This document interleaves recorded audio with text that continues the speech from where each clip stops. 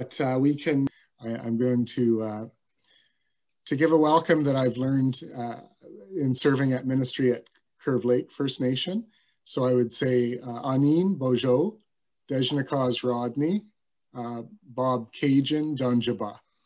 And so my name's Rodney, and I'm from Bob Cajun. I live in Bob Cajun, but I serve at the Buckhorn Pastoral Charge, Wesley and Curve Lake United Churches.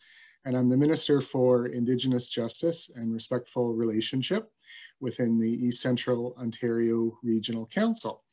And people from Toronto to Ottawa are here tonight and maybe beyond, and we're glad you are inside and beyond the church. And so it's really exciting that we could come together and consider the fragile gift of Indigenous language, and really grateful to have DJ presenting here tonight. I have known DJ for about 15 years when he was a leader on a canoe trip that we organized. And I think, DJ, you were a teenager at that point, and you had very memorable teachings at that. Maybe you were 20, I don't know. But someone who's known you much longer is going to formally introduce you, and that's your mom, Shelley. Shelley's part of our Indigenous Justice Respectful Relationship team as well, and has done work for many years within the church around truth and reconciliation. Before we do that, we have a co-host tonight, and that's the Standing Together Against Racism group, and Aruna Alexander is from that group. And so Aruna, can you unmute yourself and bring greetings? Okay, thank you. Thank you, Rodney. And yes, as Rodney stated, I work with the Justice Committee, and within the Justice Committee, I lead the core group on racism and intercultural, interfaith issues. Happy to be here this evening. Happy that Sharon is with us as well. And thank you, Rodney, for all the work that you did. Just want to say that from a racism and intercultural perspective, this is a great event that is taking place this evening because, as we know and understand, language is a very important and integral part of our racism, or anti-racism, I should say, and our cultural perspectives. And I would recommend to you our church's document, those of you who are with the United Church, Mending the World. And I think by looking at language in this way, we are gathering together and standing together to mend one of the broken pieces in our world. So thank you. Okay, thank you, Aruna. And Shelley, could you introduce us to DJ? Sure. Well, what you missed. Yeah, so I have the honor of not only being mom to DJ, but I have the honor of introducing you to my most favorite guy in the whole world. And well, my dad comes in a pretty close second, but DJ is definitely number one. DJ and I really love the relationship we have. And when DJ's about 10, it was just, I guess, going into grade 6-ish. He came home just before summer break, and he said, "Mom, I want to know what my Anishnaabe name is." And so I said, "Geez." So like, that was quite a while ago, and we've had a long journey in getting into our heritage since then. But then I said to DJ, I said, I don't know the first thing about that, my guy. Let's maybe you'll have to go offer your tobacco to Merritt and see if you can find your name. So he stood in the pouring rain outside of Merritt's house with his tobacco in his hand, and Merritt says, "You want to come in?" He goes, No, I'm good. And he offered tobacco to Merritt, asking him if he'd find his name.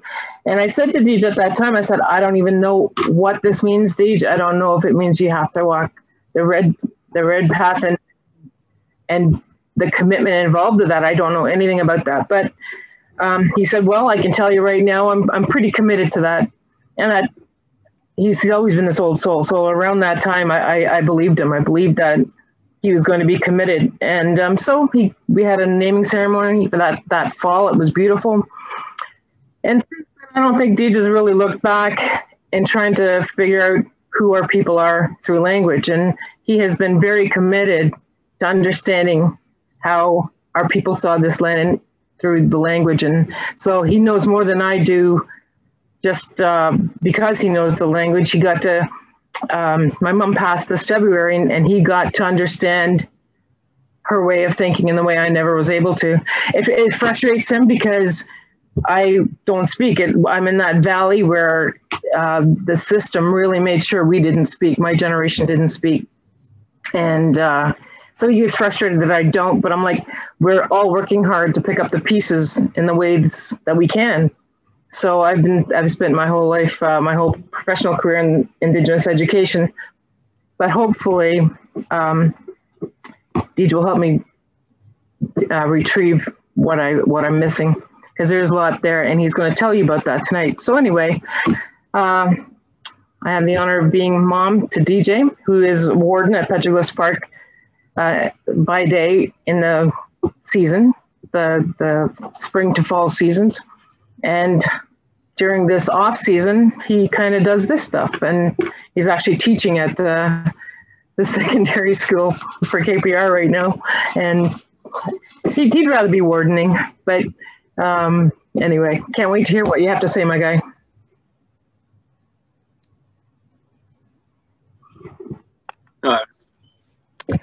Yep. Sorry. Wait for my cue there. Right, Mum, you watch DJ Anishnaabemowen Anishnaabemowen give you that little taste of Sean's like, but in English, my name is English DJ. That Anishnaabe name is Mom that I carry, and that means Loon Anishnaabe actually. And I'm from Curve Lake, and that's called Anishnaabemowen in Anishnaabemowen. And I'm 29 years old, and a little bit about Anishnaabemowen. DJ. But sorry, yeah. We're going to have to go to the oh, yes. I think copy. What's that, sorry? We're going to have to go to the presentation, I think. Okay. So the audio is unclear. Yeah, no, I'm... if we all turn off our cameras as well, it may help boost the sound for DJ, so...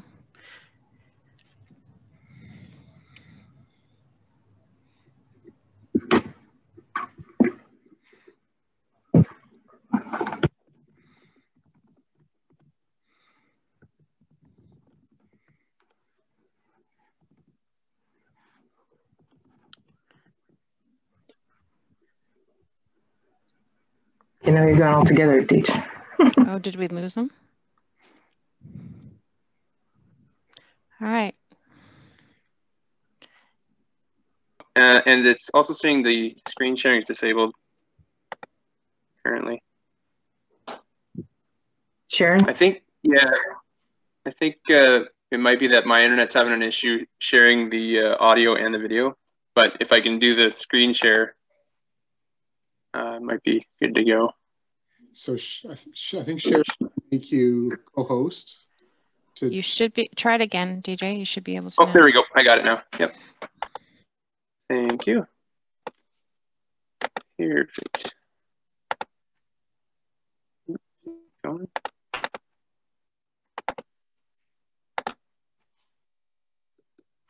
There has to be a couple of hiccups before we get anywhere.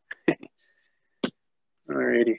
So, well, fortunately, the majority of what folks missed in the beginning there is Anishnaabemowen anyway. I'll give you some more later on. I was thinking I was going to have some stuff already written out there on a Word document just to share with you some phrases and stuff, but I think I'll just do it by hand as I show it to you. Any rate, just the intro there is just introducing myself, Anishnaabemowen, and I'll just do again in English here now. But my name is DJ Fife in Anishnaabemowen, which is English, and Mong in Anishnaabemowen, which is Loon in the language. I'm 29, I'll be 30 in April, but I've been pursuing the language for quite a long time, actually. I actually went through all of school from kindergarten through to grade 12 in Ojibwe class. I think I might have skipped grade 10. But it really took off for me after school when I made it personal pursuit, and I made it a habit or a real effort to visit my grandparents who spoke the language every week. So I just made it part of my everyday life to just go and find out as much as I could, because I just wanted to solidify this part of myself. Growing up, I always was trying to figure out my identity because I am of mixed ancestry. Got some Scottish ancestry, Anishinaabe ancestry, and there's some other stuff in there too. Potentially, we don't know for sure what other histories are there. But growing up in Curve Lake has always been a very prominent feature of my life in the community there. It was kind of interesting though, because my first 4 years of life, I lived in Kitchener, and I knew that my granny and papa were Anishinaabe, but I didn't really put together that I was too. And my granny was a Anishinaabe language teacher for most of her professional career, and my grandfather, my papa Keith, was the chief in Curve Lake for a long time. So they were very prominent figures in the community that way. So I always knew they were Anishinaabe, but it never really clicked for me that I was too. So anyway, the big thing that I kind of took hold of was language. So and if people are messaging, I can't see it, so you'll have to someone with audio will have to let me know. But the thing that I really hung on to was language, and it's a reflection of everybody's history. What I tell our students there is, even in English, there's language that's very specific to our personal story. Like my grandparents, we call Papa and Granny, but on my dad's side, they're Grandpa and Grandma. And then in other families, they might go by Nana or Nanny or Pappy or Pa, whatever. And so that language is specific to your family and your story. And Anishnaabemowen for me is like that. They were, despite not really fully realizing, for a while, like what it meant to be Anishinaabe, I guess, there were words that I grew up with that I didn't know were not English. And this is a great way to start the slideshow. I don't know why I did it this way, but I guess it's a kind of reflection of our culture that we're just kind of goofy. But I actually didn't know the English word for fart until I was 9 years old. And we went on a trip to the Toronto Zoo, and there was a hippo in the water. And I farted under the water there. And I ran around telling all the kids that I didn't even know, non-native kids, like, that hippo bogan. And my dad told me that, he said, they don't know what you're saying. And that was when I realized that I guess I knew another language to an extent. Like, it wasn't a lot, but it was always part of that. It's always the kind of crude stuff too, or the bothersome stuff. Skimag was synonymous for me. I knew the word mosquito as well. We called them skimag too. That's how you say mosquito in Anishinaabemowen. And always, like I said, the crude ones like mo. And other ones like that. So that's another thing too I'll show you is there. That's a little example of how it's written by most people today. I'll get into a little example or explanation of that, because it's a little different than maybe how we read things in English writing typically. So DJ, just to interrupt, yep. We're just seeing a black screen at the moment. Are you? Yeah. Well, that's weird. Do you want to unshare and try again? Oh, maybe. Oh, I wonder. Sorry, my video is not. I guess maybe the video has to be. Yeah. The video and my audio got muted at that one point when you guys lost me. And I didn't start the video again because I didn't think I'd have to. I think what the problem is there is that video has to be going for me to also share the screen. So we'll try that now. Okay, now what are you seeing? We're still seeing the, oh, there we go. We got it. Okay, a little delayed. Your first page is what we're seeing right now. Well, anyways, yeah, it's just a couple of slides, and they're the, I don't know, they're not the piece de resistance of the slideshow anyway. Oh, let's get back. Here we go. So, just by example, this is a little bit. So also too, so this is about the story with the hippo, Bogadeo hippo, but I was just saying Bogad without that I on the end. It's Gimag for mosquitoes, the Gimag, if you're fully enunciating it, and Mo. But the one thing you'll find if you ever get to see a bit of Anishnaabemowen in today's community is that a lot of people know some words and things, but they don't necessarily use it correctly. It's kind of like broken English, right? If somebody knows a little English, they might not use the grammar quite right and all that.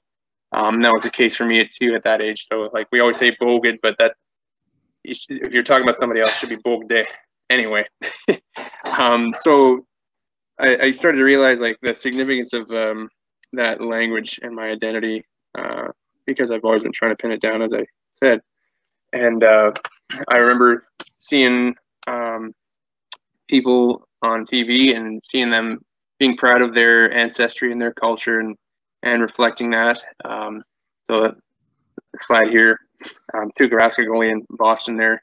I don't think he was the one I was thinking of when I was younger, but I just thought about how goalies like to reflect their personal, identity and stuff with some of the artwork they have on their goalie helmets. So you can see Tuukka's from Finland here. He's got the Finnish flag, and I don't play goalie, and I never played in the NHL. But if I played in the NHL and I was a goalie, I would have wanted to have some way of like showing the little kids back home that I was, proud of where I came from and knew where I came from. And you know what, Canada's still that for me to an extent, but I always wanted to think like if I could get to that kind of level, I would want to have a little Nimki flag there. If you're not familiar, Nimki is the thunderbird, and it's not just one bird, it's a species of spiritual birds.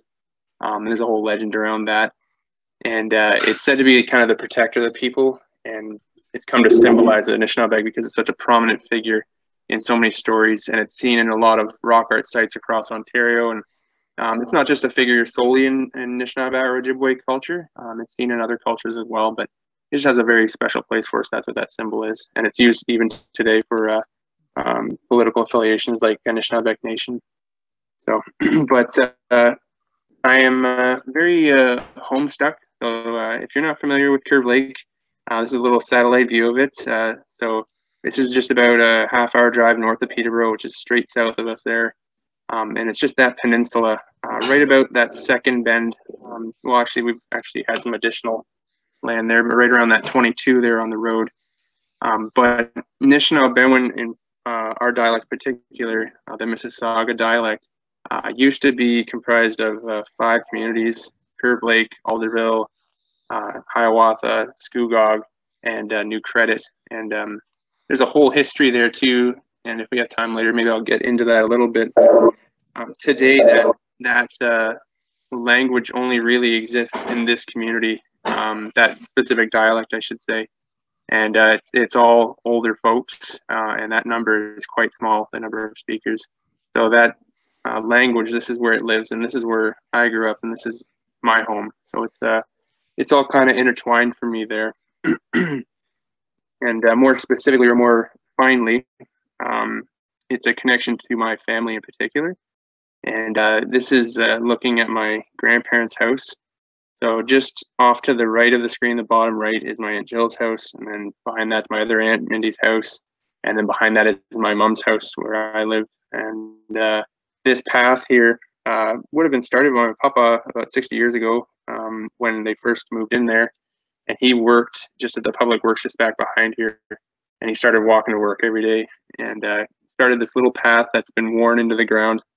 And we have since continued walking that path. It's the way we all make our way over to Granny and Papa's to connect. And to me, I guess this was right around when I started putting together presentations. I was just kind of I wasn't even looking for inspiration, but it just kind of came to me here, and I was just looking at Granny Papa's and just thinking about how just it's the right place, it's home. So where I felt safe and nothing was wrong generally. And I've walked that path, and every member of my family has walked that path at some time. And so the point of this particular image is that that path is a physical manifestation of the connection in our family. And an extension of that for me is that Anishnaabemowen, that Anishinaabe language, is an extension of that connection. It's so rather than a physical, as in dirt packed in the ground there, manifestation, it's an audible or verbal manifestation of that connection. So, and another key part of the language for me is that I am enthralled with the land, kind of reflected in my line of work as a park warden. I like being outside. I like being on the land. The land here in Ontario is really special to me. I like to get out there and I just walk around and I think about the language. And I didn't make this connection when I had originally taken this picture or when I had started using this picture in presentations, but this is in Killarney Provincial Park, out between Parry Sound and up by Sudbury. So just out across the lake there is actually Manitoulin, and when you're there on that hill, Silver Peak, it's the highest point in the park there. You can just make out the edge of Manitoulin over there, and then you turn to the right, you can see the smokestack in Sudbury, about 70 kilometers away. It's a very beautiful spot.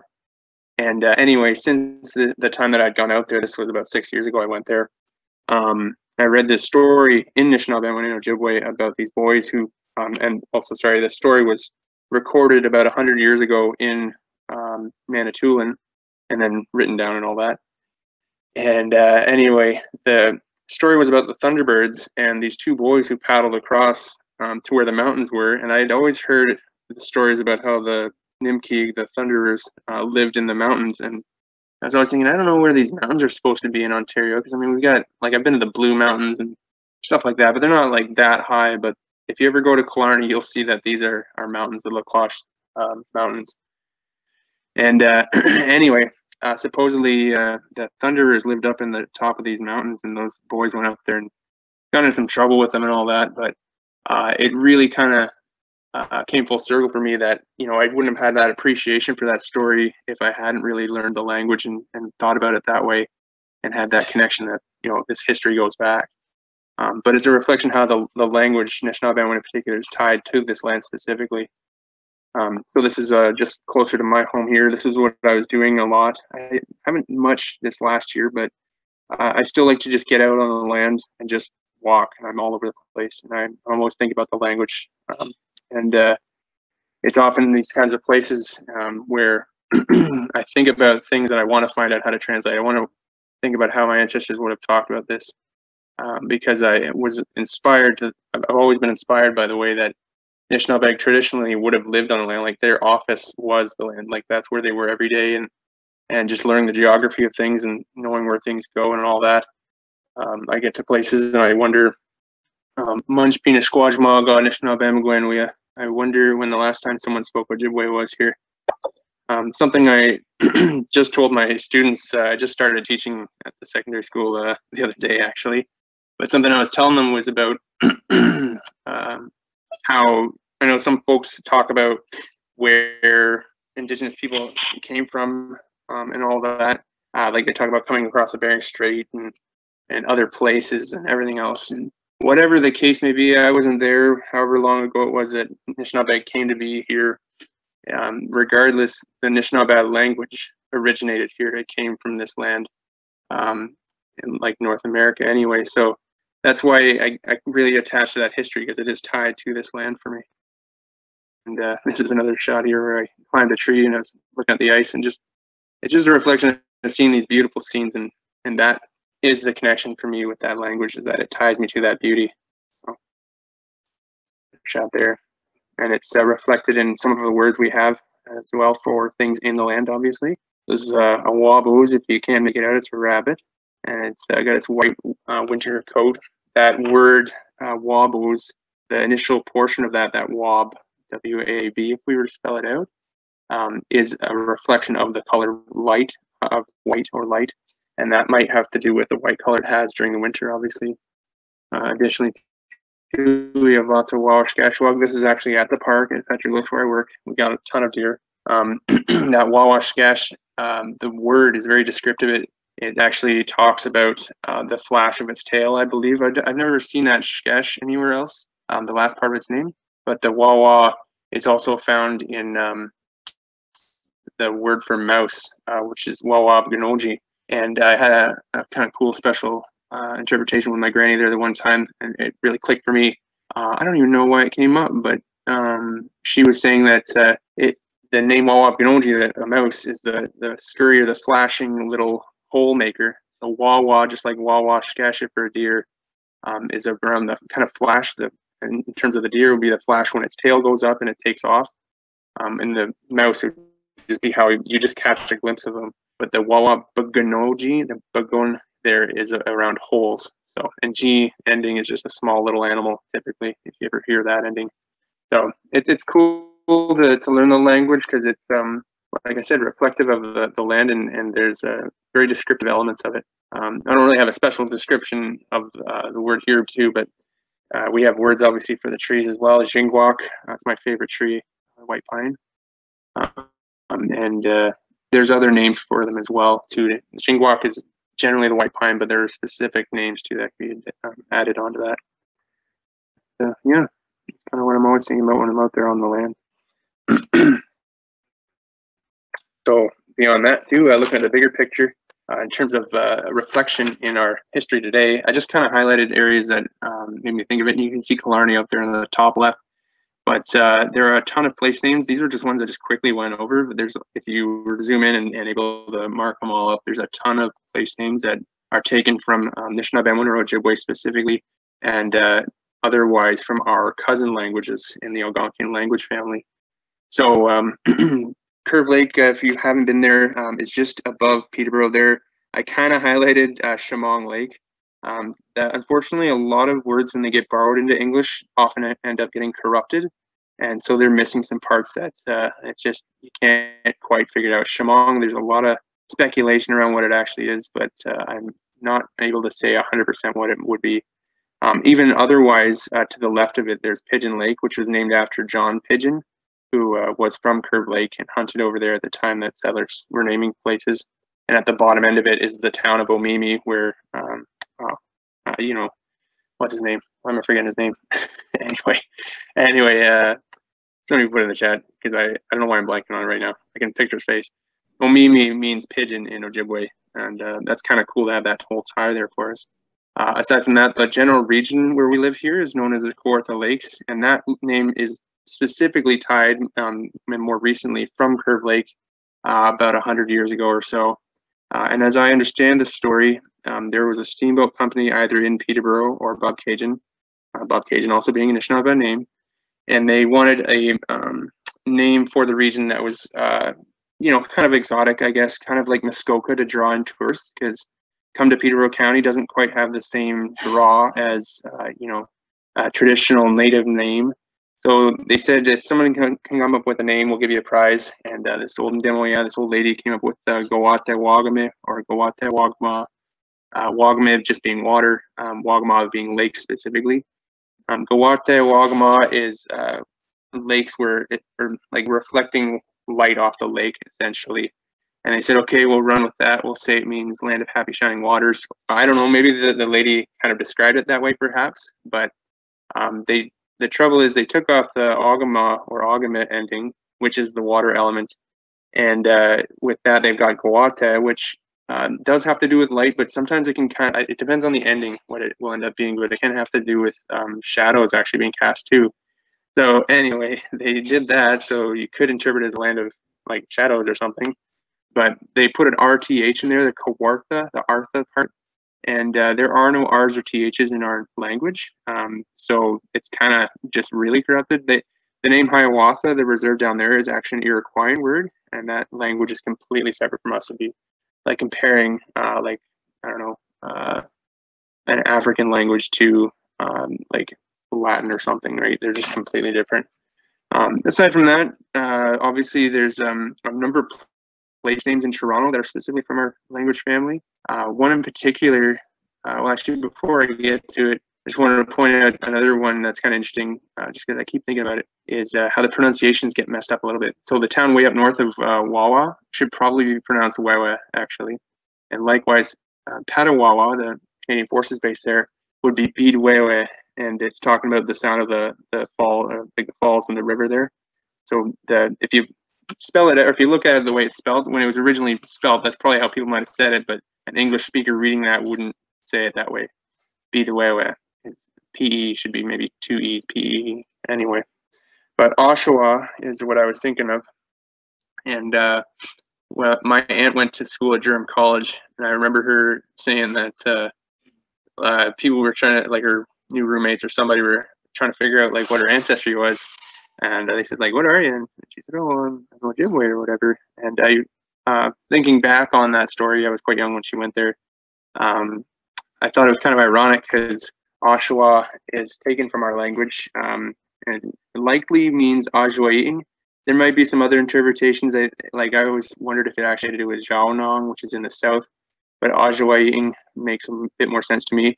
And so that's just on the other side of the thing, I think. And I don't know if the name got applied there when they were actually talking about the other side of Lake Ontario or something, because you can sometimes just see a bit of the edge of the other side of the lake, sometimes way up high there. I don't know. It's just interesting to see that history, and that's stuff that once I started getting into the language, it really started sticking out for me. I was like, geez, there's all these place names all over the place that are from our language. Just trying to think of the other cool ones. There's a lot of really good ones up there, close to Haliburton and stuff. It's interesting to think about once you get to it. I haven't talked about our language family here, but that's the Algonquian language family. You can see it's spelled at the top there. This is just from Wikipedia. You can look it up yourself.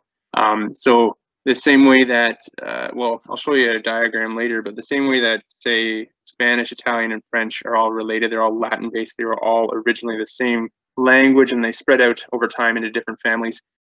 There are a number of families that are related. You can see them listed there. I think, actually, maybe you can't, but they were all once upon a time the same people, and over time and distance, they spread into their own specific dialects, which became their own languages. And at any rate, it's a very large language family, as I'll show you later. To carry on with the place name trend I was talking about, there are 3 provinces in Canada which are from this family. The names of Quebec, you would think is French. It's actually our kind of related language, Algonquin. It's pretty much Ojibwe. We would say Gabak for some, like that's the start of something that closes. Gabak Sidoon would be, how would you say, shut that, like shut a door. And talking about the St. Lawrence River and how it closes. And Manitoba, which Manado is a spirit. I don't remember the ending of it. It's been shortened down, but it has to do with the Strait of the Spirit, I believe, on Manitoba Lake or Lake Winnipeg. Again, another Anishnaabe word. And then Saskatchewan. And that one has to do with the river. I don't remember the initial part of it, but the Chewan part, if you hear at the end of it, same with Kasheshawan First Nation and any other Chewan. In Peterborough, we've got the name of Ngojwanong. That Jiwanong is the river part of it. So anyway, it's cool with place names. There's 6 states as well. Won't get into those. Anyway, another thing is there are borrowed words in English that are taken from Anishnaabemowen and our cousins. So chipmunk isn't how we say chipmunk, actually. It's how we say jidmo, which is how we say squirrel. So when Europeans came over, they saw this creature and they're like, what do you call that? And they go, I don't know, it's jidmo, it's just a squirrel.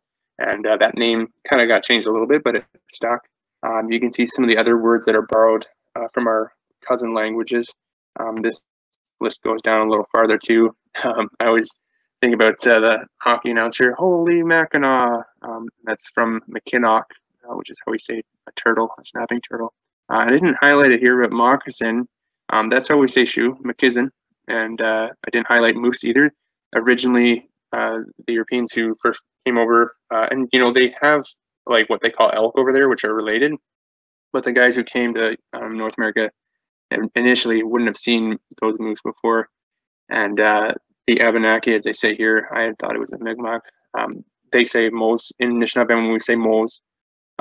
Pretty much the exact same word, moose, moose, and tree might say mosa, I believe. And then muskellunge is borrowed. Yeah, see, it says ultimately here. It's borrowed twice. So we say majganoja. A ganoja is a pike, and the name is again descriptive. Ganoja is just a long skin essentially, if you know what a pike looks like. The fish, that is, if you're not thinking about what I'm thinking about. And Majganoja is the kind of ugly pike, or the bad pike, because the pike's bright silver and clean looking, and the Majganoja is a bit muddier kind of camouflage color. And then beneath that too, you can see muskeg there. We say mesquite for a swamp. Oh, one I didn't highlight because I didn't really look into it at the time, or didn't think about it. At the bottom there, opossum from Powhatan, and that would have been like Pocahontas's people, just for reference as far as how far our language family goes. That is actually very similar to how we would say like a white dog, as you can see is said here. So we would say Awabanim. They've just changed a couple of sounds. So they'd say Opossum, Awabanim. And just for comparison, so the basis of dog for us is Nim. It's become Nimosh over time, which actually kind of means darn dog. But for the Cree, they say a Tim, and for the Powhatan, apparently they would have said a Sim. So they would say a Sim, we'd say a Nim, and the Cree would say a Tim. The Stockton is a big dog, a horse for the Cree. And skunk was a good one too. So they got that from Massachusetts. And I have a dictionary that was originally transcribed by a missionary back in 1840, I believe. And I found the entry on the Ojibwe to English portion. And I found Jagog, and I was like, oh, okay, so skunk. And I was expecting to read in the English skunk. And he said some kind of wild polecat, because they didn't have a name for it at the time. So they said in Massachusetts more like Sikunk. We say Jagog in Anishnaabemowen and Ojibwe. It's a little different, but you can see the similarity. Jagog, Sikunk, Tavogan, Totem, and Dodam is my clan. And there's a number of these other words too. And this one, second from the bottom there, I know a lot of people talk about different ideas as far as what the Otonabee River means. I've heard a bunch of different interpretations of that, but I've always wondered about this too. I've only seen this in dictionaries from Minnesota, Tullabee. It might be Adonabee, and that would almost make sense, but I don't know. So, and then if you hear a wigwam, it should be pronounced wigwam. That's how we say a house. It's reflective of the construction. So a birch bark, well, a piece of birch bark is wigwas. So the name of the building that's made out of wigwas is a wigwam. And wabadi, which they say here they got from the Shawnee, we would just say wabdi. It just means a white butt.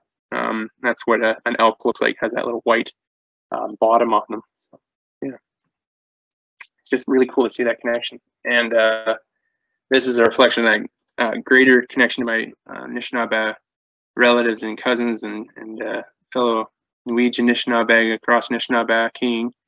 So these little red dots reflect places where Anishinaabemowen and its various dialects is spoken, or has been at least. I think this map would have been about maybe 25, 30 years old now.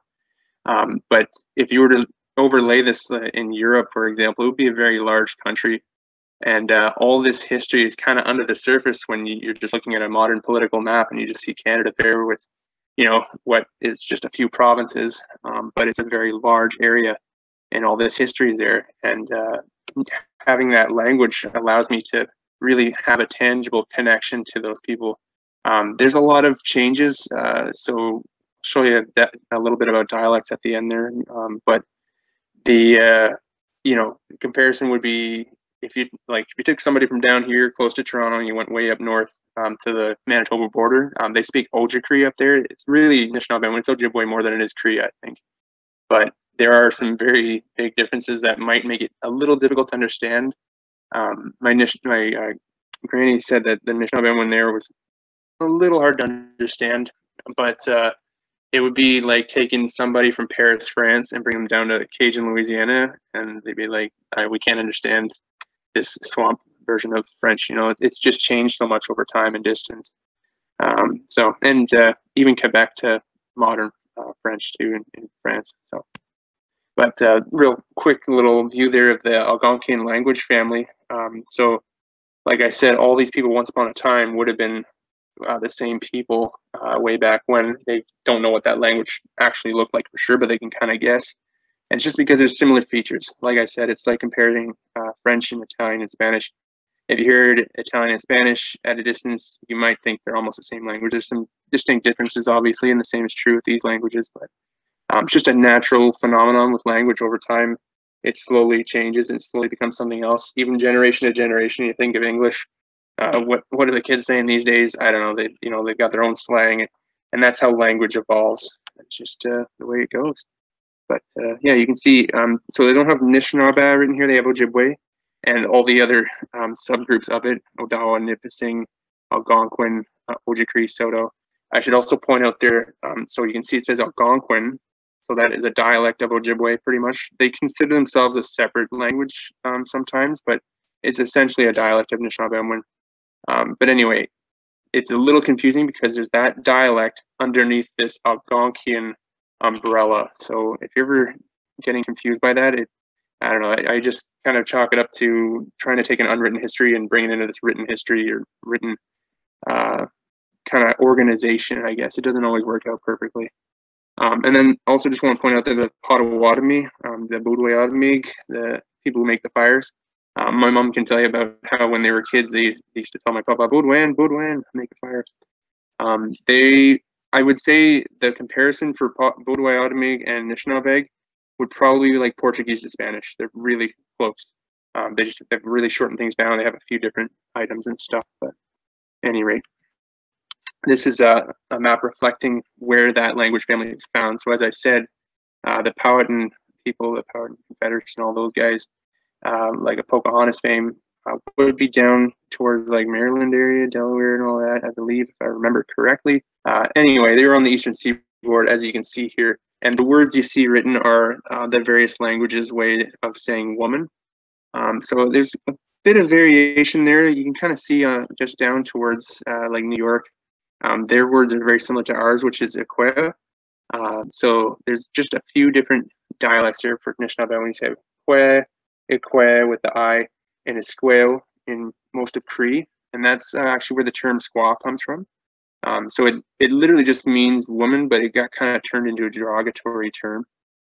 That actually is one example of where I like to joke that to make a Cree word out of an Anishinaabe word, you just put an S in it. So like we say Ikwe, they say Isqueo. Likewise, we say Makwa for bear, they say Musqua. We say a beaver is a mick, they say a misk. Most dialects, that is. Cree's got its own variants as well. So yeah, this is actually just on Wikipedia too, if you look for it. The Algonquian language family, I'm pretty sure this map is out there somewhere. But when you think about the distance involved here, how much land is covered by this language family and all the history there, again, under the surface of the modern political map, it's it's quite the story, and nobody knows about it. And all these people spread this language and history and similar culture out over time and distance, walking and paddling canoes, and that just really speaks to me. And again, speaks to the land itself too. There's this great website called the Algonquian Linguistic Atlas, and actually a friend of mine, Marianne Corbier from Wikwemikong, she works at Sudbury. She has a big hand with this, and she does a lot of great work for the language up there at Laurentian College or university. And anyway, you can hear recordings of people in various Algonquian communities with how they would say various things. There's a little drop-down list, and a lot of the stuff you can find similarities between them if you know the language well enough. They're not always written the same way because the different languages use different systems. It would be really interesting to see a consistent system used and see how it would end up appearing. But at any rate, this one community way out there where the white box drops onto in Natuashish, which is, I believe, in Quebec, but it's right near the Labrador border, right on the coast there off Labrador. And most of the stuff they were saying, I can kind of see, like, well, yeah, I can tell it's Algonquian, like it's related to our language. But this one sentence really stuck out to me here. So you can see in the green just above the name Thomas Poker, it says, "Is he back yet?" And that's what the part where the little speaker button is. Wish I could show you my mouse. Oh, maybe it'll show, I don't know. If you can see my mouse, great. If you can't. Right there, it says Shasha Degoshinu, and I have it again at the bottom of the screen. And when I heard it, I was like, well, that isn't really too different from how we would say Ajana Degoshin, which isn't "is he back yet," but did he already arrive? So we would say Aja, where they'd say Shash, and we'd say Na, which is the yes/no marker, and they say Ah, and we say Degoshin, and they say Degoshino. And likewise, when we pluralize Degoshin, like we're saying they're arriving, when they're arriving, it'd be Degoshinog, So we use that same ending, that O, and it kind of clicked for me like, wow, like that's a word I've heard my granny use and that she grew up knowing and was passed down to her from her parents and their parents and parents, so on and so forth, thousands of years. And these people that are saying the same thing I'm hearing in this recording are 1,700 kilometers away. And the last time we would have had a common ancestor would have been thousands of years ago, but that language has carried through similar enough that I could still pick that out and realize like, wow, like that's the same language. And if I didn't have that knowledge of the language, like this wouldn't have meant anything to me. I wouldn't have been able to make that connection. It wouldn't have clicked. And it actually reminds me of a story as well of some young lads from Saskatchewan, I think it was, or Ottawapiskat, up on Hudson's Bay or James Bay anyway. They were in the army actually, and they came down with a youth group as kind of stewards to the petroglyphs. And they spoke Cree when they were kids, and well, actually they spoke Cree even then, even at their age, whatever, 25 or 22 or whatever. So I was bugging them about languages about, I don't know, 6 years ago, 7 years ago. And I was asking them all kinds of stuff, and they're like, oh, well, yeah, well, we say, you know, this way, it's pretty close. And eventually they're like, so we were like related somewhere way back there, huh? And I was like, you have no idea, man. And it's funny because even if you grew up with the language, you might not get to appreciate it unless you take a little academic look at it and think about it in this light of our connections. This is some of the power of the language for me. But I don't know if I've got the right map for it handy. Let's see here. But this kind of speaks to some of the push for me as well from more of a negative end, and that is looking at this languages of Canada, which lists and describes all the languages spoken in Canada. This works with the 2011 census, so I don't know if we've got any better information today, but at that time, you know, of like what, 36 million people in Canada, only 200,000 people spoke an Indigenous language. So that is a language that, you know, came from this land. And just for reference, it listed all the way down. So these are all the most spoken languages. So you can even see here, there's just about as many Portuguese speakers in Canada as there are of all Indigenous languages combined. That being said, there are, you know, a lot of young Cree kids growing up with a bit of language, but it's still not in great shape. And just to show you the number down here, Cree, which is the most spoken Indigenous language, has 77,000, almost 78,000 speakers, but there are 25 languages with more speakers than it, than the highest spoken Indigenous language. And just for example too, like I had never heard of Gujarati at that time, but Gujarat is a region in India and they have 90,000 speakers in Canada. I was like, that's interesting because I had not even heard of it. Anishnaabemowen, Ojibwe, there are 44 languages, including Cree, and Nuktitut, which is at the very top there. That's the Inuit language that have more speakers. I believe, yeah, Hebrew is there. And so, you know, it's cool that we have the diversity and have all this, you know, ability to share knowledge in various forms, because language carries nuances and history and stuff, just like I'm showing you here. But the thing is, you know, if we ran out of Finnish speakers there, the 17,000 of them in Canada at the time, like if the kids didn't grow up learning Finnish anymore here, there's still the whole country of Finland where that language and that culture still exists and you can still get it. This, between here and the couple of US states where Anishnaabemowen was spoken, it's just here where you find that language. And once that language goes out, you're not finding it elsewhere really. And there are some Indigenous languages between Canada and the States where we're trying to revitalize it, but it's really something to think about when there's this pillar of history that's been going on as long as those people have existed, and you're present to see the extinguishment of it, perhaps. I don't know that, like, in my lifetime I'll see all of Anishnaabemowen kind of go away, if in worst case, but at this part of the province, this would be one of the most dire places. I mentioned all those other communities of the Mississauga dialect, and like I said, it's just Curve Lake where that exists, and we're the northernmost of those communities. So it's literally just a matter of geography, really, and assimilation. And there's our other Indigenous languages further down to Ojibwe. There's 9,000 of them as well. So that kind of boosts the numbers a bit. They're all really isolated communities. That's why the language has really been able to hold out there. And Innu is that language that I said had the example with Shasha Degoshin. And there's Mi'kmaq, there are cousins of Pygmeg, which they're pretty close to. They're not Cree, but they're very close to Cree. They're in Quebec, and just for interest's sake, a Pygmeg for us is a whitefish actually in Anishinaabe, and that's what their name probably means too. So yeah, but this is just a reflection of that pillar of history. So you know, like if this is representative of speakers of the language and carriers of that knowledge and that culture, those blue dots would be like the Anishinaabe, and as long as and their ancestors and cousins, and as long as Anishinaabe have been a people, that language has been spoken, and it's just here within, especially the last 100 years, but last few hundred years, that we're seeing the loss of that knowledge and that history and that language. And I'm right in the mix of those yellow and blue, but especially more so to the right there, where I am, in that position to be a connection between this pillar of history and this continued story and the potential future, or I will be in that generation to see it end. And it's just, it's really powerful. And it's always really struck me, I guess. It's been a big part of my quest for my identity is where do I go? What do I do here? What do I do with this challenge? So that's some of the interesting elements of it, and some of the delicate elements of it, I guess.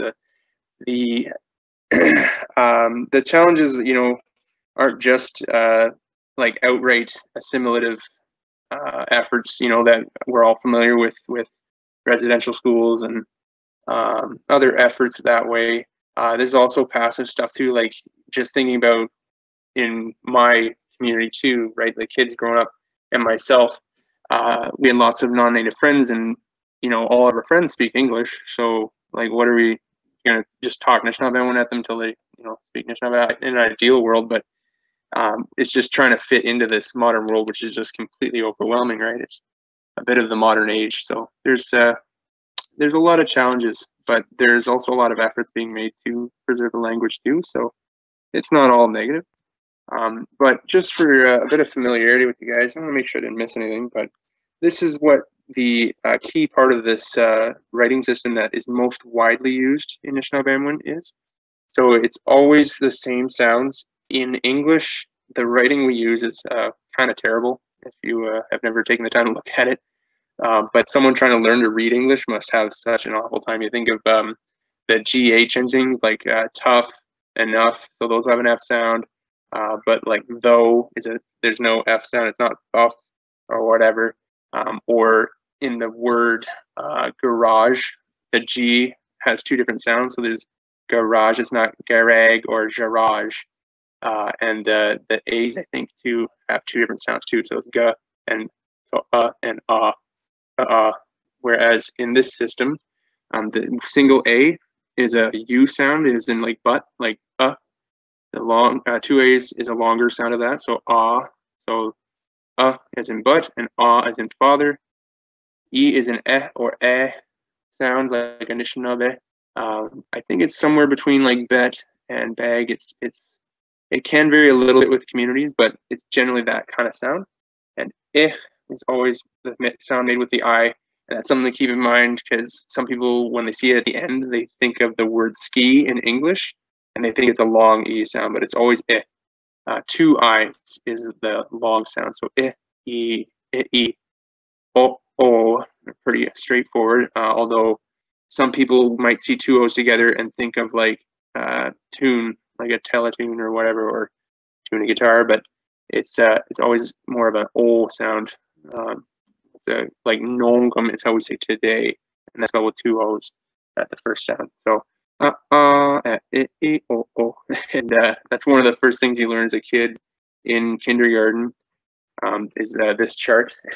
And it's actually, I've seen 3 different ways people have organized this.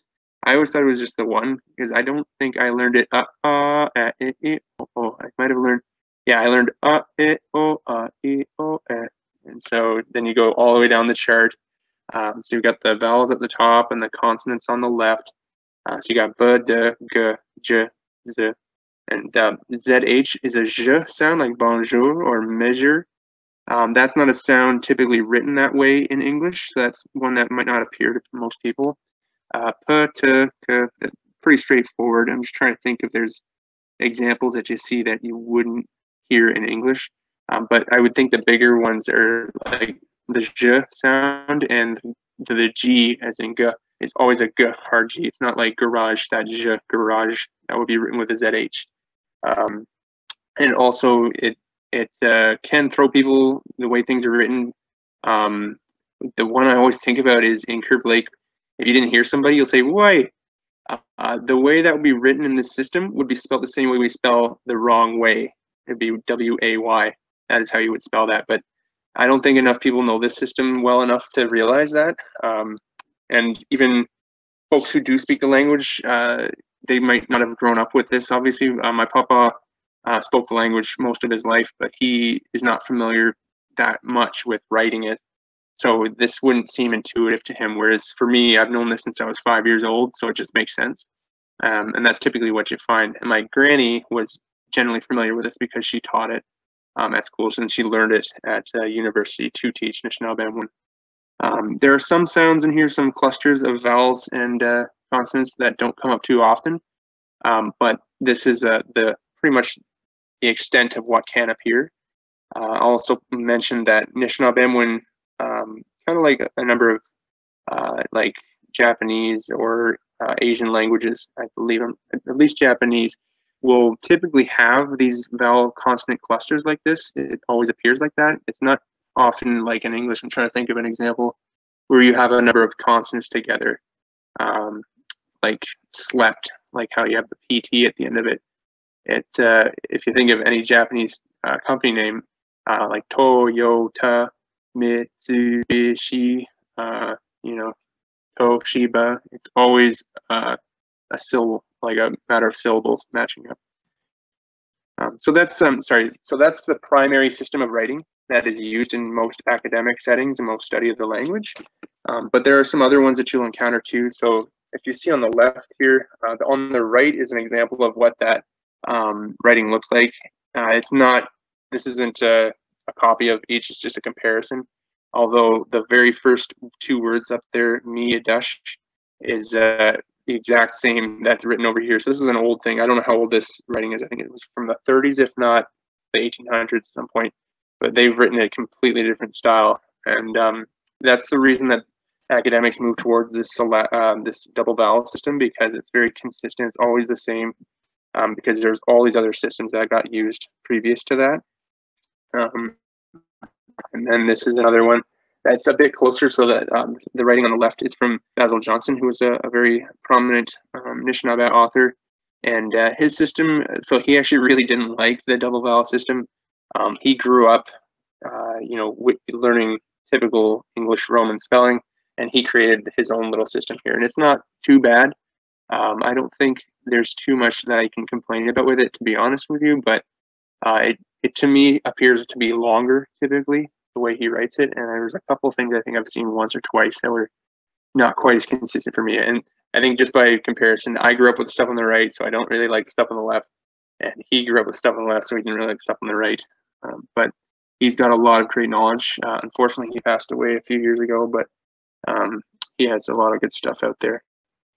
The other writing system that's used for Anishnaabemowen, which kind of has a cool tie for us in the local area here, and specifically with the church actually, is syllabics. So syllabics, there's two origins of the story. The one actually is that it was brought to the Cree people by a man named Walking Badger or Waking Badger. I can't remember. I forgot how to say his name in Cree. It's not too bad, but at any rate, he had a near-death experience and had a dream about these letters and how to write down their language, and shared it with them. So there's that version of the story, and then the written version of the story is about this man named James Evans, who was a missionary, and this was back in the 1830s and 1840s. And apparently he came to Rice Lake area, actually, so Hiawatha, just south of Peterborough. and he learned how to speak and converse in Anishnaabemowen in Ojibwe. And he wanted to convert the community there, the people there, and teach them the Bible, but in their language, whereas most other missionaries were just trying to do it in English.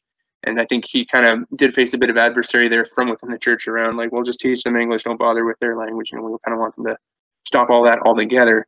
But he really tried to persevere and do this. And so he was writing using something like the stuff on the left, or it might have been a bit of this. I think he actually put hyphens between every sound, but it ended up just not working very well, apparently.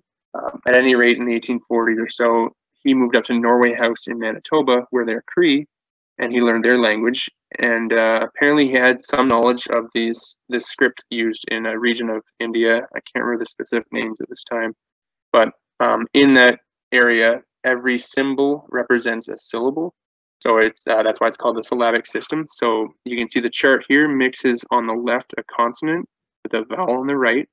And so as opposed to 26 letters we have in the Roman alphabet, there's pretty much, I think it's just 10 here, something like that. And depending on which way the symbol is turned, you're going to have a different vowel attached to that consonant. So it's actually really quick to learn. It only takes a couple hours to learn how to read it versus, like, I don't know how many hundreds or dozens at least hours to learn how to read Roman alphabet. So it's very consistent, very straightforward. And it was so easy that the Cree in the 1840s or so, after learning it from Norway House initially, they went and spread it on to communities beyond that region. When James Evans left Norway House to go to other communities to preach and stuff, he found that they were already using the system that he helped with. And well, and that's part of it too, actually, is that there's some communication around, even if James Evans really had a leading part in doing this, he still had to work with Indigenous people. So it's just, there's a conversation around not making the focus just around like this one guy, right? And anyway, and a non-Indigenous person in particular.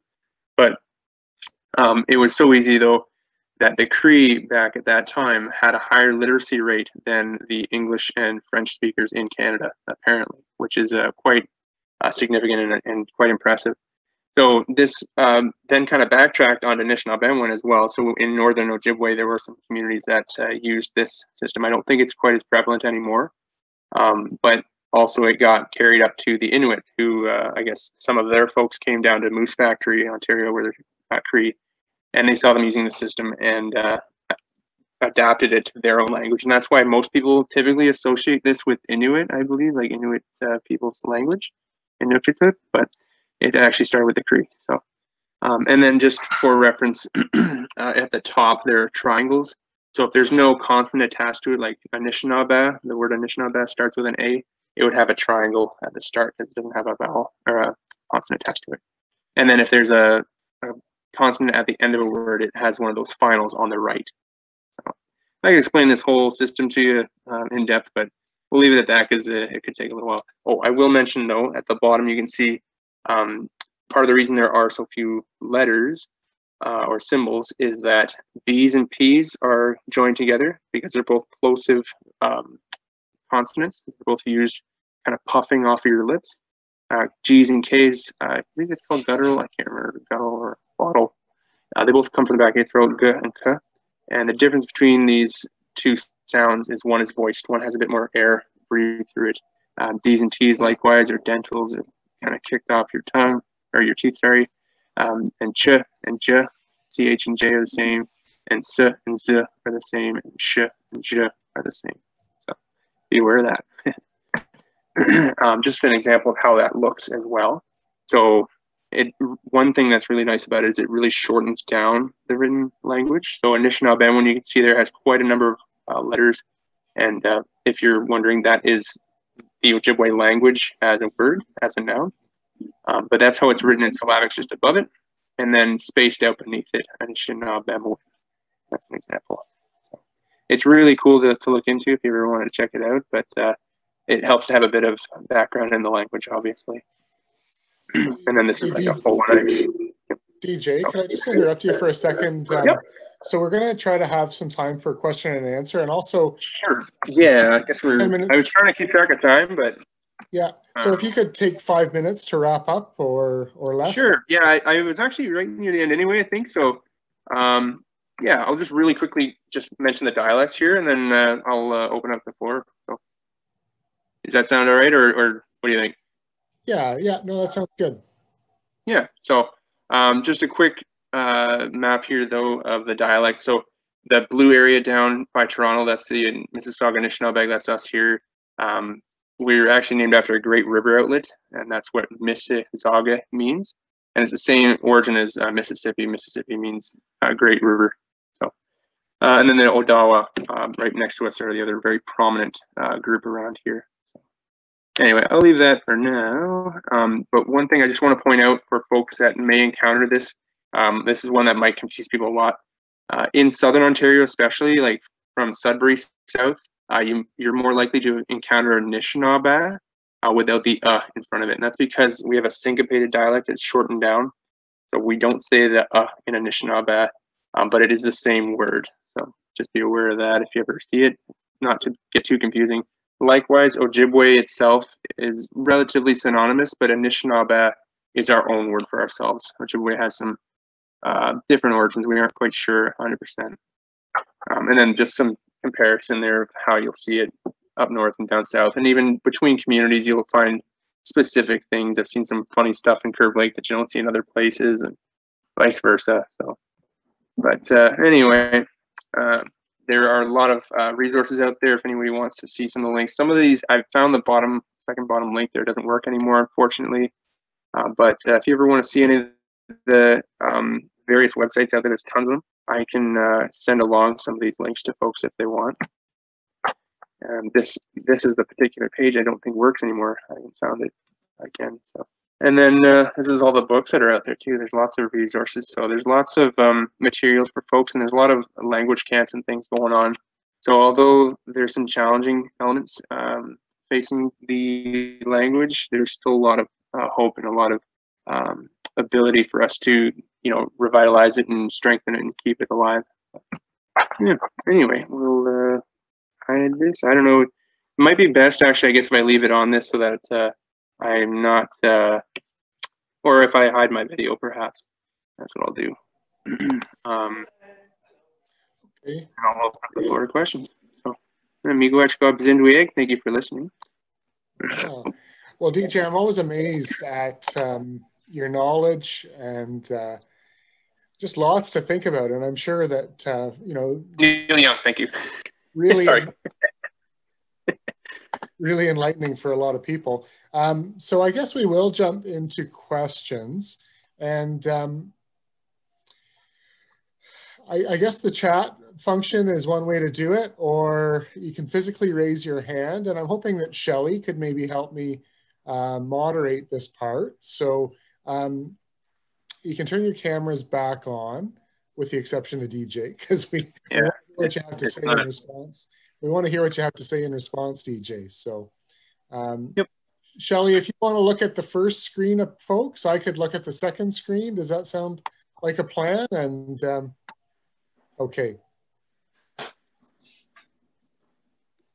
So just raise your hand physically if you have a question, or you can use the chat function, or maybe it's something that really just spoke to you, was a learning for you in this talk. On the bottom, there's also a the reactions button, and you can make a hand motion with that if you want. Or perhaps people could also chat too, perhaps. For sure. Ruth over here has a question. Yes, thank you very much. It was fabulous, and all kinds of insights that I hadn't even thought of. The worldview with the land and the language and everything is amazing. But for children living on reserve, going to reserve schools, are they taught in their language for the first few years at all, or any of the schools? So around here, we have, it's an Ojibwe class. It would be like having French class, and it's available, and it was to me, from kindergarten up. But there are some places in Anishinaabe country, like I'm thinking of Tulin Island and in Minnesota, where they've actually started immersion schools. And I think most of those are at least up to grade 3. There might be one up to grade 6. I don't know. My mom might actually know. I can't think the highest grade is right now. But out in Minnesota, they've got a really good immersion school, and there's one as well in Michigan and Manitoulin. So there's places like that, but most of the time it's just a separate, like it's just a class, like a course, rather than the whole school experience, I guess.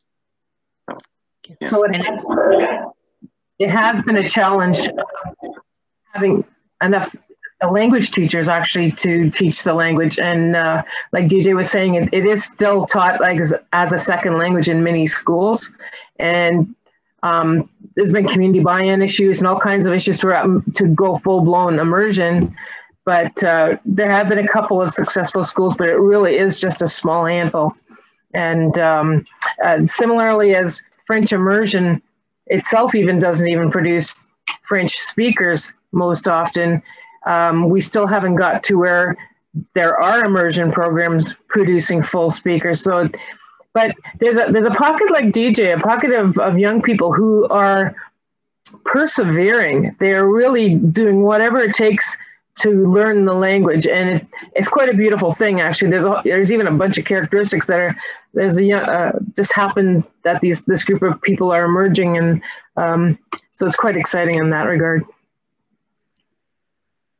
Right, I know there's many families of people of immigrants who the grandparents or the great grandparents spoke the language, but it's not passed on to the children, or it's not used in the home, or when they came to Canada, it wasn't a priority for them, retaining the language of their ancestors, right? Or continuing to use the language. So, and I've met many people who have told me, or I know that their grandparents spoke a language they do not know.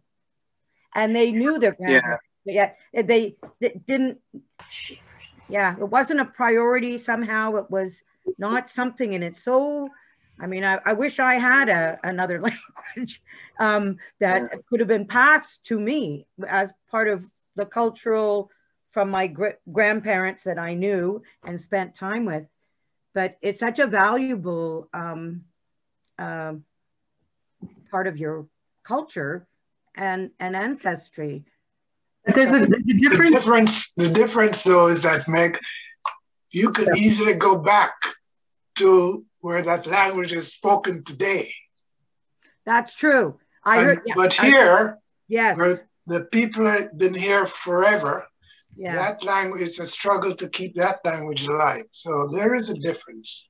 So there is a big difference. Yeah.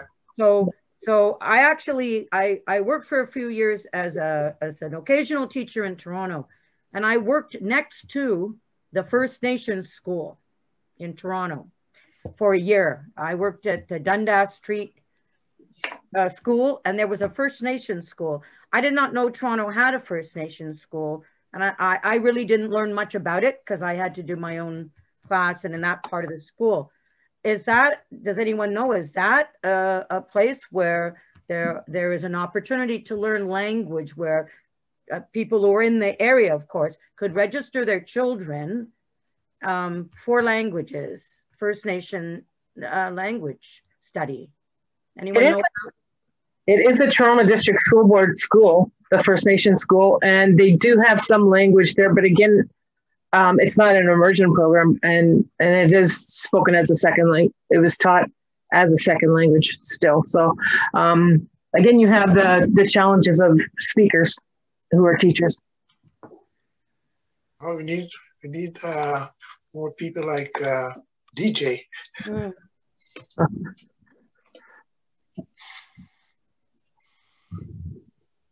Yeah.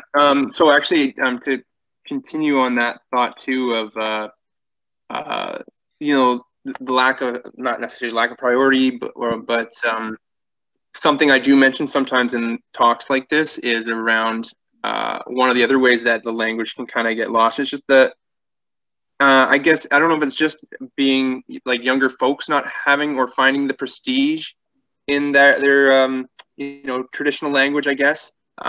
But you know, folks don't necessarily recognize that at the time. So like my mom's parents, you know, wouldn't have been thinking when they're raising their kids, like, oh, we have to really make sure to teach them this specifically. Like that wasn't a priority that way. It wasn't prestige. I've heard or read somewhere that in the U.S., if it wasn't for a continual immigration of Spanish-speaking people in the U.S., Spanish would cease to be spoken in 2 generations because it doesn't have prestige for most people. What's going to get you jobs and what's going to get you further in the world is English, the maiden language, right? So, yeah. In our case, it was a mandate. It was a mandate to ensure that the language was lost.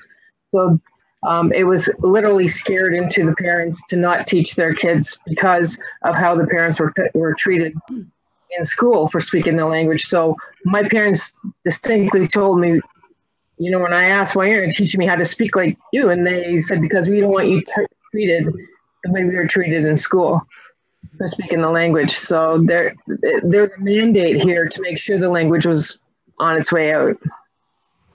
Mm-hmm. Yeah. I think I saw Helmut had a question. Yeah. Janet? Yeah, Janet. Yeah, when you were showing all the different ways of writing the language, I was thinking about all the great Indigenous authors that we have that are writing in English.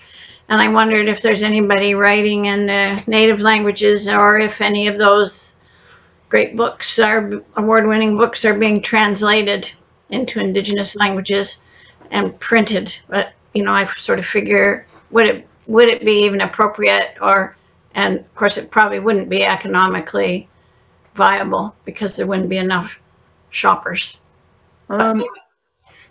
Yeah, actually there are some. So actually there's some that are, you know, fully Anishnaabemowen. Those are very rare. And I believe there are a couple of books that are translated. I have this one book that was actually a book of poems by a Anishinaabe poet from way up north in Lac Seul. And it was translated, or short stories or poems either way. And it was translated by another member of the community up there, Patricia Ningawas. And there's another book too that is more recent. And so I think the way that they can kind of bridge the gap as far as, you know, making it available to the wider audience, it is mostly in English, but there are some Anishinaabe segments, and they're actually quite interesting. The one in particular that I'm speaking about is Sounding Thunder, and it's about Francis Pegamagabo, the World War I sniper from Perry Island, from Wasauksing First Nation, and it's really cool. It's a really good little book. His I don't know if it's his great nephew or his great grandson wrote it, but it's a really cool book. So yeah, so there are some out there. Yeah, and actually, Great. These are a bunch. This is a set of Robert Munn books that have been translated. So there's more. The whole set. That so we do have quite a few children's books actually. A comment in the chat that talked about, you know, the role of residential schools. So when I think about that, I served the Heiltsuk First Nation. Yeah, Shelley's just saying played a huge part. So I had, you know, members of my church say, you know, when we were speaking Cots language at residential school, we had pins put through our tongue. So the church, we look at truth and reconciliation. This is almost, I think, a step beyond that knowledge. Like we're aware of that, and I think one of the questions that I ask as an ally is what can I do to, you know, to make space or to try to help in that big challenge of reclaiming the language. And it's just amazing, you know, DJ, what he's doing. And we're hoping next month to have, and maybe this is a time, Sharon, could you screen share that poster of our second part of the series? And Ann Taylor is another member at Curve Lake and tasked with supporting language revitalization. So you're the first to see this poster. Thanks, Helmut, for making it. And it's going to be March the 2nd, again, similar format. And DJ, can you see? I wonder if you could read that for us. Oh, sure, yeah. So Mangkwan Indigenous Miu de Nado Noswin So she says, my name is Lynn Feather, that is my spirit name. And Taylor and Anishnaabemowen. And Taylor's my, so she's kind of going back and forth. And Taylor's my English name, Nagig Ganin Dodem, of the Otter clan. And Shkigmong Ganin Donjaba. I am also from Curve Lake. I'm Chisagi Anishnaabemowen. I'm a Chisagi Anishnaabemowen, sorry. And I was raised by my mom, my granny, and my papa. So she doesn't have any more Anishnaabemowen here, obviously. My granny taught me to be proud of my heritage and taught me how important Anishnaabemowen is. And my papa taught me about connecting with the land and the water and all those who dwell there. Yeah, and actually, I just wanted to make a quick note too. It's another case of language being specific to family or community. I think papa is a very Curve Lake way of calling a grandfather. Actually, you'll find that quite a bit. So, but yeah. So anyway, DJ's shared kind of his relationship with the language, and Anne will be, sharing her relationship with the language, and then we hope that we'll be able to visit Haudenosaunee communities, so that Iroquoian language group, Mohawk language at Tyendinaga, and possibly even check out a language nest in Kingston. So we're hoping to do one a month of these sessions, and that I think we're just off to a great start tonight. And again, a lot of people have expressed their thanks to DJ. Aruna, I don't know if you'd like to share some words at this time.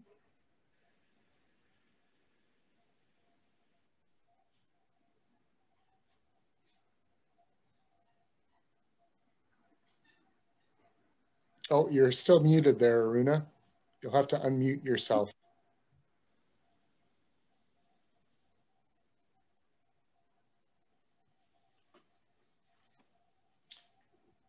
There you go. Okay, done. Thank you. Yeah, for me, this was an introduction. And so what I found really interesting was a sense of the anatomy of the language and some of the structure in terms of lived experience, and connecting that to the reconciliation vision. I think it's really important for us as Canadian citizens to try to learn at least some of the greeting phrases with the First Nations people in our communities, and so that we can have just sort of begin with general greeting conversation and that kind of thing, a few words, a few phrases, a few sentences. And so that's a different reality from the Indigenous communities themselves, keeping their language alive. But the other side of the coin is that for us as Canadian citizens, to keep the language of the First Nations alive as well. And so just an easy way of beginning is to just learn some, phrases, sentences, words of greeting, that sort of thing. So that's what I would have to say. And thank you very much, DJ. Miigwech, thanks for the opportunity too. I really appreciate it. Is there anything else? Or, yeah, but I'm always pushing time. There's other things I could definitely get to. I can just talk and talk and talk. That's what I do. But I'm glad I was able to share what I could with everybody. And I was just thinking about Rodney's question too, about thinking about what we can do as allies to help language and all that. And I think what I try to do with talks like these is just to crack the little bit on some of the history that is within the language, or some of the knowledge that's there, to really show people why it's important and why it's a valuable thing to keep around the language. And so I don't know the specifics about what to tell you, go do this and that's how it'll support the language, but it'll make you more open to those opportunities. And if you see something that you're like, well, this could help out people with language, or Or maybe if, you see a historical place or you see a place name, maybe you can look into it and you can teach other people, your children or someone about that history and say, this is probably an Anishnaabe word. A great example too is just around the corner here. We've got a road named, it's Kakabika is how it's spelled. And there's also Kakabika Provincial Parkway up north. It should be pronounced Gagavaka, but it doesn't mean waterfalls, but it's kind of about stepped falls. I asked my granny once about that. But it's a little example like that. You see signs on the road and stuff. It's there. The history is there. You just got to keep your eye out for it. So, yeah. Anyway, I'll leave it at that. So I know Ann Taylor, part of her feeling, and I've heard her articulate it, is, her effort is really around supporting Indigenous people in learning language. Now, having said that, she said, I'm always glad to talk to audiences about the language. Like you, DJ, she's passionate about the language. But there was a question that came up, for non-Indigenous people to learn the language, and those phrases, words like miigwech, and pretty soon we're going to be saying gawabman, goodbye. Is there a place that you could turn us to, DJ?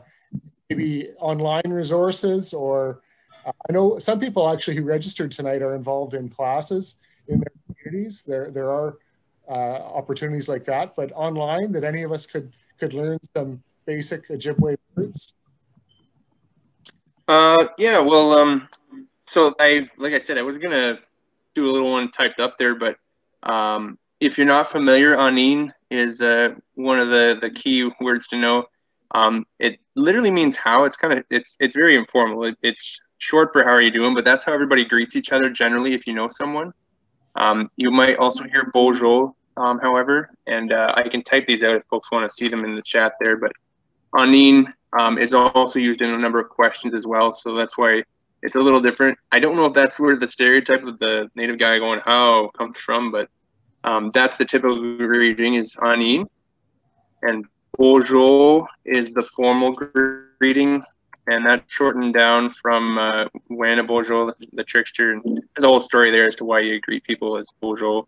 And then typically the typical greeting is your name. So for example, I would say DJ, you just replace DJ with your name. Indigenous, oops, and DJ Indigenous, and that's I'm called DJ effectively. And then likewise, Curve Lake, Donjaba. I'm from Curve Lake. That's actually like the very basic greeting that like any language learner is taught typically is Anin, DJ Indigenous, Curve Lake, Donjaba. And then if you have a clan, Dodam is so like Migaze was Eagle, Migazin Dodam, Eagle is my clan. This is another thing too, is as far as grammar goes, the order typically you see is like that. You'll say Curve Lake and Donjaba, like Curve Lake I am from, but it's not as written in stone as it is in English. So you could say Donjaba Curve Lake if you're not going to be frowned upon or anything like that. So trying to think if there's other. Oh, and then as we have kind of alluded to there as well, Guabman is see ya. And it literally means that. So I don't like I said, I can just keep talking and talking. The thing about Anishnaabe culture and a lot of Indigenous cultures is that it wasn't necessarily as formalized or as formal as many European languages. So there are no formalities like please or you're welcome. The closest thing to please is dagana, and that just means come on. Like hand me that, come on.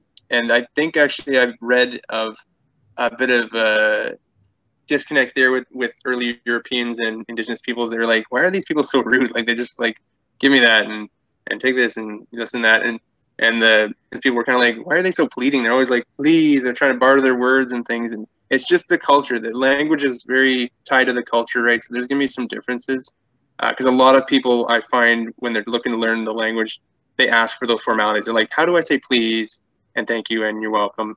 And miigwech is how we say thank you today. I have some theories that it might be a newer word, but I don't know that. I wasn't there to see it happen when it came to be. But miigwech is about as close to formalities as we see. Thank you, miigwech. So,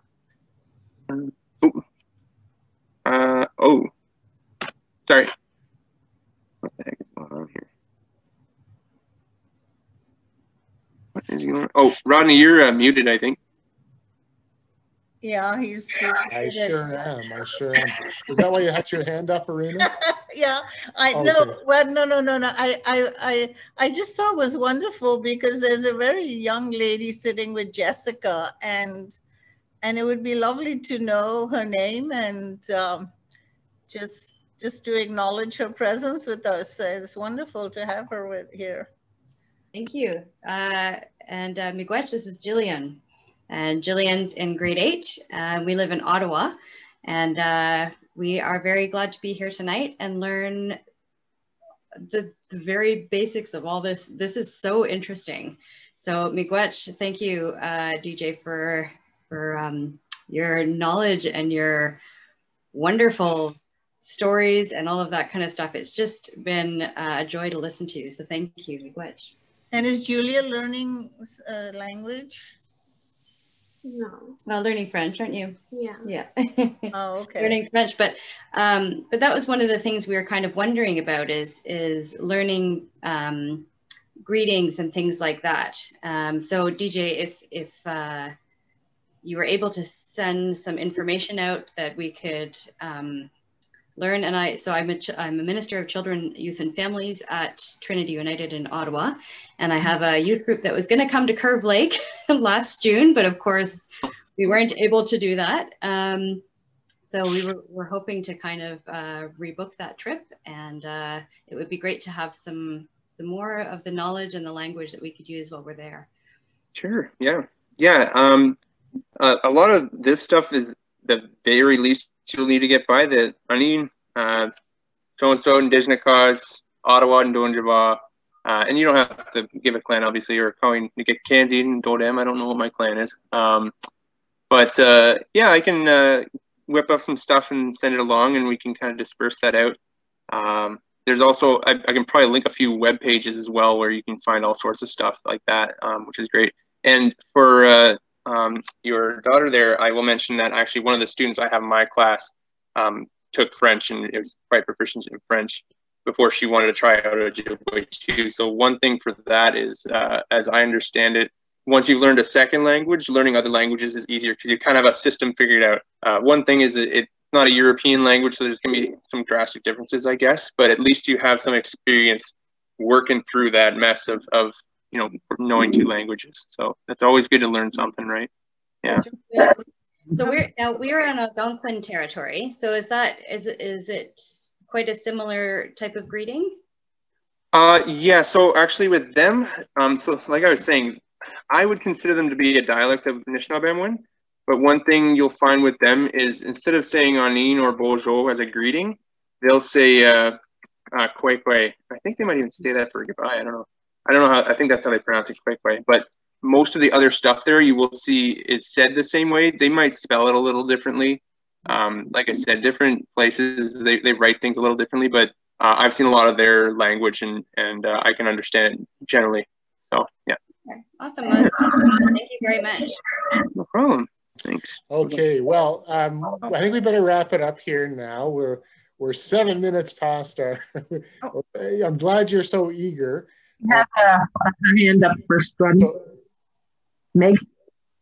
Oh, I just wanted to mention, when I was in Toronto, I was very fortunate to be able to go to the Anishnaabe Center.